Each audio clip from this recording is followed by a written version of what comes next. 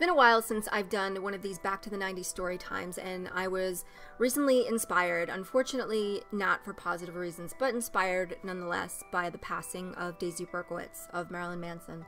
And a while back I told a story, and there's a part 2 to that story, and I figured that, hey, you know what, it'd be a good idea if I just told the story as a whole so that you can hear all of it. Marilyn Manson, to a lot of us, was really a gateway drug into the gothic subculture. I know for myself, I know for my friends, and a lot of people that I've spoken to have all really said the same thing.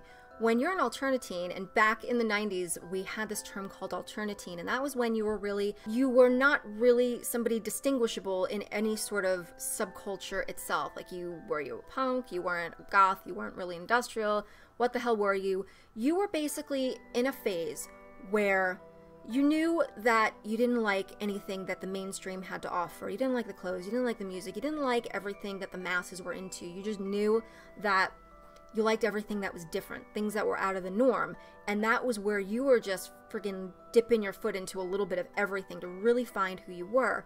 And Marilyn Manson kind of bridged that gap between alternatine and goth for a lot of us. So something crazy happened. Marilyn Manson was coming to town, not only coming to New York, but coming to a venue that was 20 minutes from our house. That never ever happens. So the fact that we're ages 14 to 16 made it very difficult to be able to go to any shows in general, really do much of anything unless the parental units approved. And if the show had been in Manhattan, there's no way we would have been able to attend, but it made it far more likely considering it was 20 minutes from our house. So we told the parents, we begged, we pleaded, and their main concern was the fact that this was an all-ages event, and they didn't feel comfortable that we would be, as 14 to 16-year-olds, in the same room as people in 20s, 30s, 40s, etc. So it made them a little bit uneasy, so they came to a compromise where they said, okay, you can go to the show, but you need a chaperone. So one of the parents were going to have to stand to the task. I wasn't surprised that my father stood the task. What I was surprised about is the fact that they let him do it, because my father was, he was a partier, and he was a partier back in his day, but it's something that he took with him to the present. It's something that he never stopped, and he wasn't exactly the most responsible human being. In fact, he did more drugs than anybody that I'd ever known, and small little detail I'll probably get into at some point in the future, he died of a drug overdose in 2000. So they let him take us to the show, but I wasn't going to say anything, even though I knew it was the worst idea. And I didn't want anything to really stand in the way of us getting to see the show, and he was a liability. But he was our only chance, so kept it shut. We arrive, and the very first thing that I see to my right is a fully stocked bar. Not exactly the best fucking plan at an all-ages event, but it was there nonetheless, and of course the very first thing my father makes a beeline toward, not before remarking on the guy wearing the black and white striped tights and extending his condolences for somebody dropping a house on his sister. You totally won't get the reference if you haven't seen The Wizard of Oz. So we see that my father is pounding drinks at the bar, and be it strategic planning or just our adventurous nature, we decide that we're going to distance ourselves as much as humanly possible from my father and just sort of wander around. And we see a lot of people already there that we knew. So I meet up with my friend Matt Miniacci, who I lovingly refer to as Matt Minicrocci, who happens to be one of the sweetest, most laid-back, calm people you will ever meet. But he's also the guy that you want to be hanging out with if you want to meet the band. We don't know how, but he's just one of those people that have this incredible luck that he will be taking pictures with bands, he will go out to breakfast with these bands. We don't know how it happens, it just happens. But this was still very early in the stage of the game. We were really young, so he was just sort of developing his superpowers. And we decide, hey, let's go around by the bathrooms, because for some reason, people always hung around by the bathrooms. I have no idea why.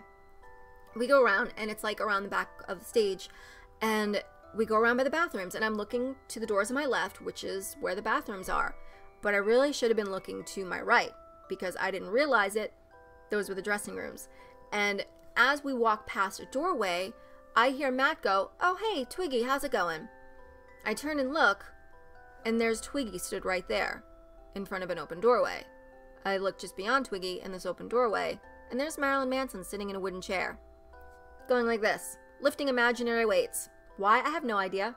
He's just doing that, looking up at us all menacingly. And this took all of probably a full minute, if that, but it seemed a lot longer. And Twiggy decided he was going to exit the conversation, go back into the dressing room, but not before asking us both for a hug. So we gave him a hug.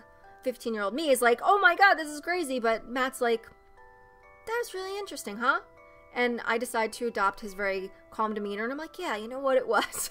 So this isn't a very long hallway. Just at the end was probably a good 10 feet away, and we see that at the very end of the hallway is a drum kit, and sat on, well, not a drum kit, I'm sorry, it's like a rolling drum case, and sat on top is Gingerfish. So we sort of communicated with each other by not saying anything that we are going to go say hello to Gingerfish, which we did. And I couldn't tell you what happened during that conversation. I couldn't tell you what we said.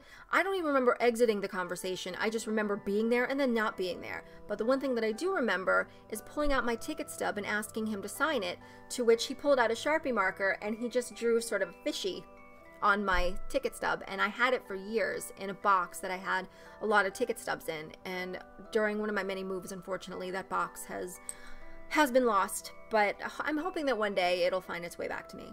Given how much that had actually taken place, you would think that it had taken place over several hours, but the truth of the matter was we were only really in that club for like an hour and a half. While we're stood there, I'm told that my father was booted from the club for buying kids alcohol. Awesome. But I'm not going to let it ruin our night. He's booted from the club, but he finds his way back in. And he finds his way back in and makes his way toward the VIP area, which is where Van Bile happens to be hanging out, including one of the members by the name of Sin, who my father immediately, I guess, offends by hitting on.